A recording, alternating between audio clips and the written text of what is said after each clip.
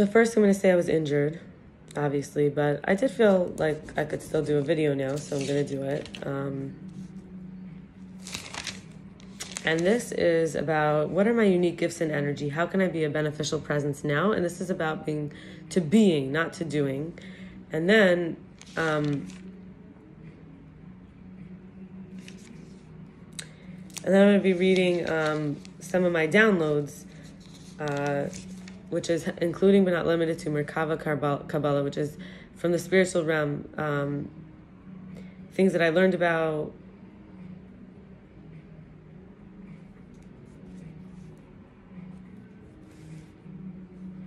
on the internet or from teachers. Anyway, so I'll start with this. I try to think only good thoughts, and I am nothing but a divine messenger at best. This is about the I, right? I don't care about pearls, gems, material riches. I believe everyone's innately holy and can heal. I think everything happens for the good no matter what. I'm always growing every moment. I don't need any one specific person. I am as careful as I can be with my words. I'm willing to forgive and give benefit of the doubt. I do genuinely regret my mistakes and wrongdoings. I sincerely try to support anyone who comes to me, and I try to inspire the hope and faith and unity of others. I'm willing to see my reflection in everyone. I radically accept all versions of personal guidance system. I believe in a higher purpose for all experience, and I share the wisdom freely I gained from suffering. I have integrity when I can, pragmatism, accountability. I don't care about race, academia, gender, age when it comes to holiness, value of others. I aim to heal all aspects of myself. I try to be as present as possible every moment. I have the courage to be vulnerable and not take things personally or try to have a mask. I don't think the past has to be more than a dream. I have a science education that led me to mysticism. I believe karmic soulmates are like a helpful bacterium conjugating with another, giving me puzzle piece programs, and we can release each other with peace and gratitude.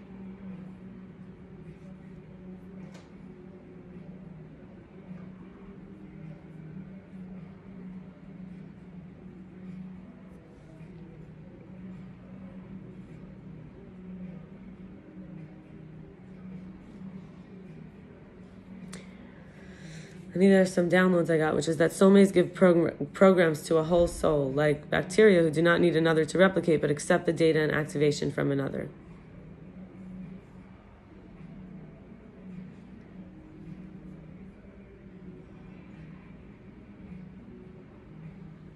Seek out not the things that are too hard for thee, neither search the things that are above thy strength, but what is commanded thee, think thereupon with reverence. For it is not needful for thee to see with thine eyes the things that are in secret. That's from Sirach.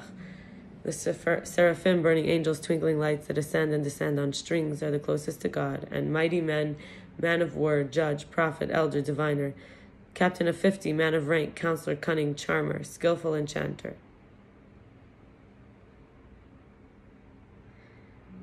Babe is the master, woman rule, secret parts lay bare, rottenness, baldness, killing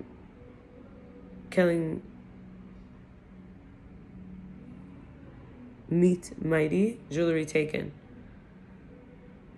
Those who wrought evil on themselves, the righteous will have all well, they'll eat the fruits of their doing, and oppressing each other, princes will be children, child insolent to the aged, base against the honorable, and her gates shall lament and mourn, and utterly bereft she shall sit upon the ground.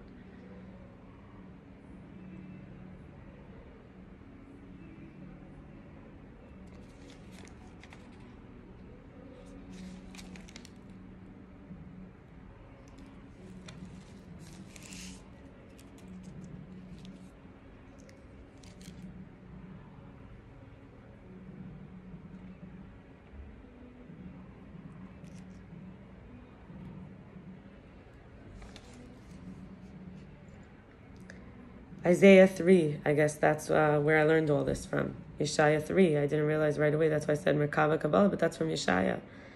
There's 7 heavens, Vilan, Rakia, Shechakim, Zevul, Ma'on, Machon, and Aravos. And Shmayim is sky water.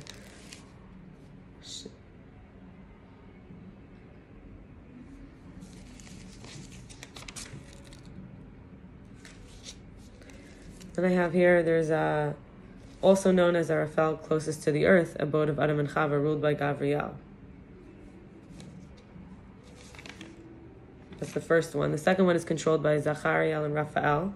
Moshe met Nuriel here. 50 myriads of angels fashioned out of water and fire. Planets fastened and fallen angels imprisoned. Number 3 is under Anahel, house, home of Gan Eden and tree of life, where man, holy food of angels, is produced. An interpretation also says hell is here on the north side. Number 4 is ruled by Michael, contains heavily Jerusalem, temple, and altar. Number 5 is under Samuel, where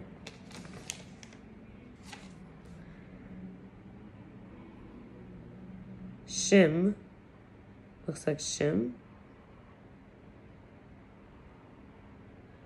comparable to Erelism, aka valiant or courageous ones. Or the Shim. I can't read what I even wrote. I think it says Shim. Under either Azazel, Azazel, or Zephaniah, or Sandalphon, or Metatron, because derived from Malchus. I mean, no disrespect with saying these names. I'm just reading it now.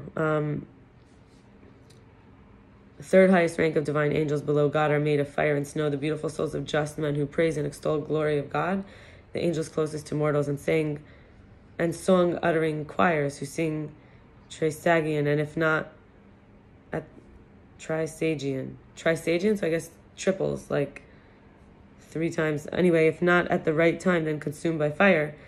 12 orders: Shalashim, which is captains; Parashim, which is horsemen; Giborim, which is warriors, champions; Zevaim, which is hosts; Gedudim, which is troops and raiders; Memunim, which is deputies; Sarim, which is princes, chiefs; Chayalim is soldiers; Mesharatim is servants, ministers; Malachim is messengers and kings; Degalim is divisions, standards; and Savalim, bearers of burden, transporters are. Number 6 world is under Sachiel, and number 7th world, the 7th heaven, right? We said the 6th heaven, 7 heavens, and 7th heaven.